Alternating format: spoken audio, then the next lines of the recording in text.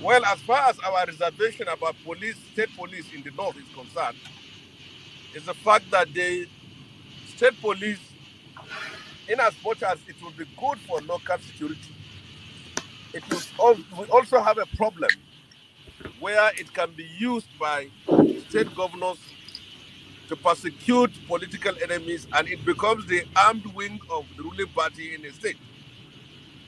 So when we speak about that, we speak about history.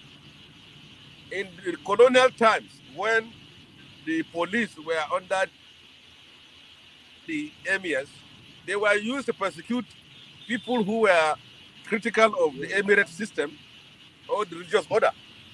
And the ruling political party then, which was the Northern People's Congress, used state police or native police to go after critics.